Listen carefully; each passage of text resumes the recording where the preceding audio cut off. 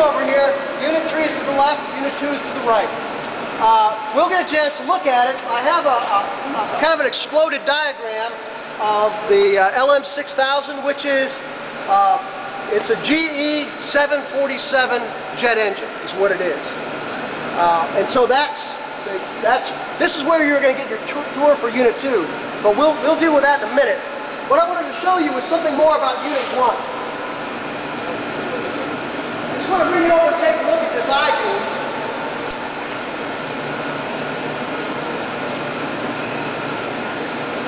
These are the beams that we use to tear the turbine apart. And I've got some numbers. I had to put them down here so you can understand it. The turbine shaft weighs 35,000 pounds. The generator rotor weighs 70,000 pounds.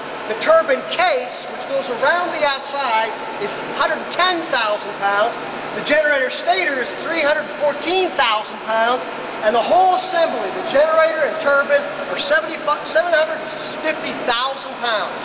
750,000 pounds is how that works. Let's go take a look at this thing as we look at it. You'll notice as we go over here that the generator and turbine are on a breakaway. You see a little pad that it sits on. The reason being is that the generator and turbine are on their own foundation. The foundation goes 47 feet into the ground, and it's on its own foundation. So when this building gets pushed around by wind, or earthquake, or tornadoes, or hurricanes, this sits independent of itself. Let me open these up so you get an idea of what the inside of the high pressure turbine, and we have insulation on here.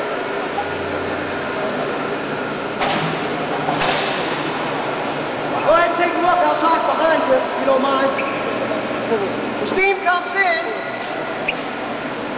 at 1,800 pounds per square inch, and it spins the shaft, and it turns mechanical energy into electrical energy.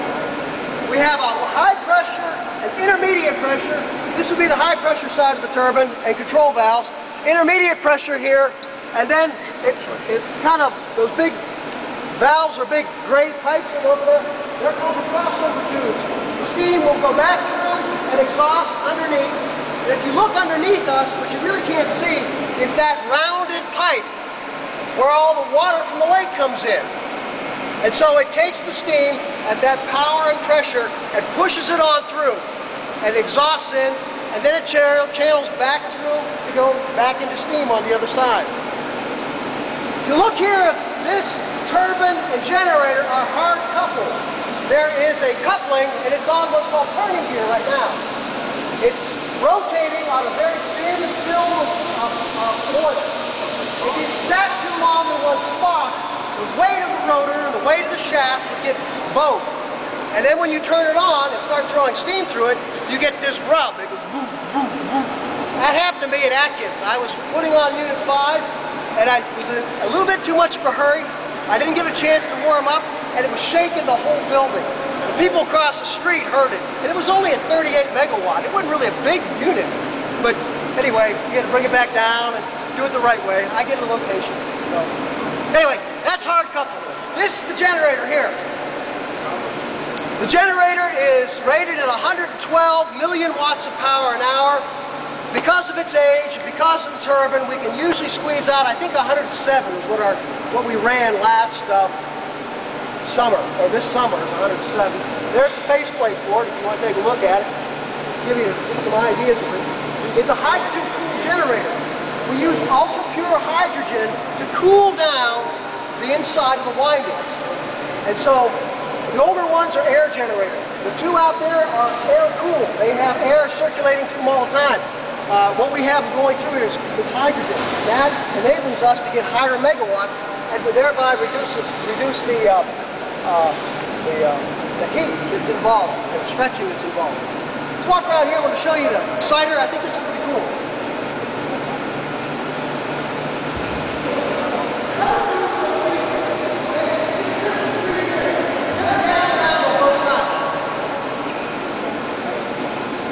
This is called the exciter.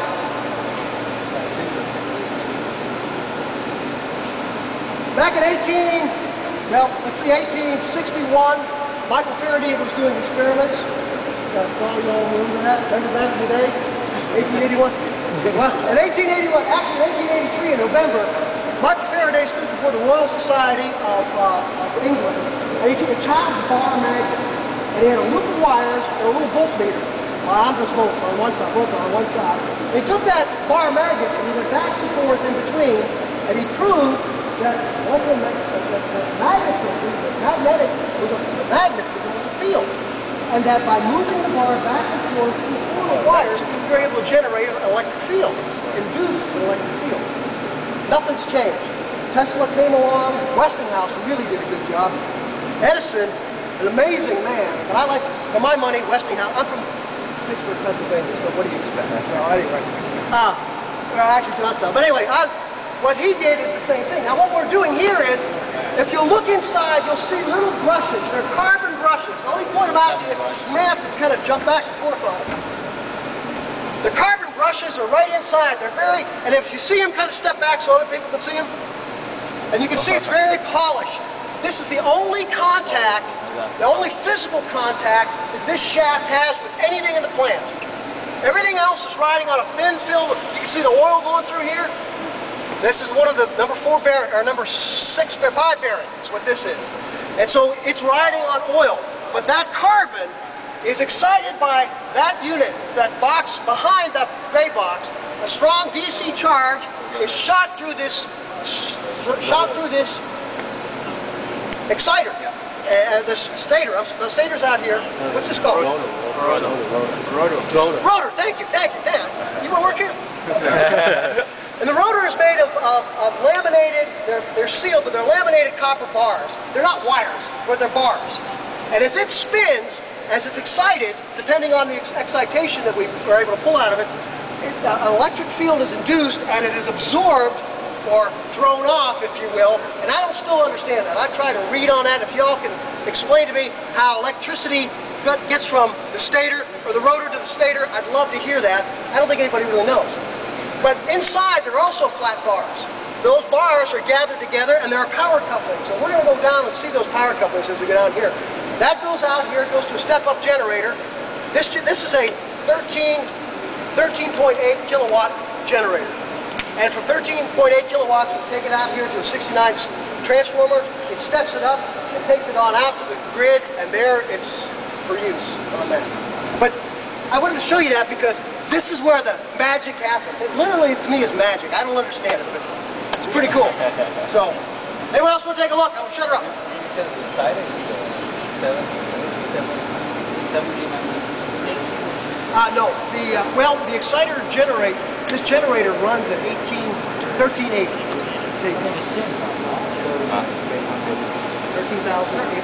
kilowatts. You see them there? Everyone down? All right. That works. This is going to be the tour. We're going to wind it down, so follow me and we'll head down the steps. You wonder about the breakers that you have. You know, when your lights go out, you go out to your breakers and figure what they are. These are the breakers that are used for the big motors. And this is 12.5 kilovolts. So 12,500 volts right here. So those are a little bigger than 30 amp fuses or 60 amp fuses. So that's what they are. You can see what they are for all the big motors we have.